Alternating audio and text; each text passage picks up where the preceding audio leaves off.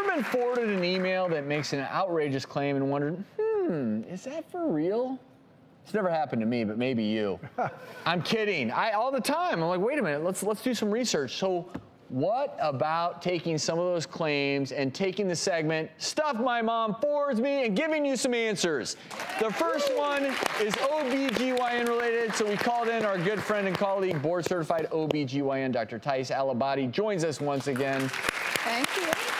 I can't wait for your thoughts on this first one. So this is it.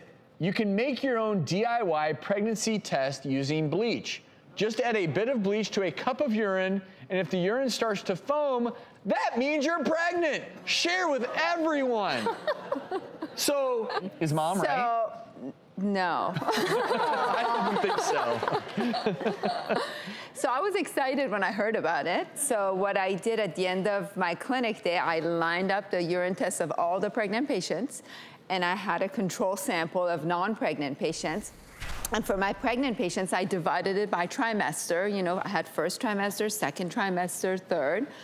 And I started adding bleach and nothing. No foaming? Well, No. you did some real research. I did. How much bleach did you add? So I started small and I kept adding. So, you know, until the, you know. Did any of them foam at all? None. Zero. Because the hypothesis for this is that the HCG, the hormone you produce from your placenta when you're pregnant, is going to react with the bleach in some way, but there's no reaction. Well, I didn't see any. All right, so let's just go ahead and say mom was wrong to forward us that email.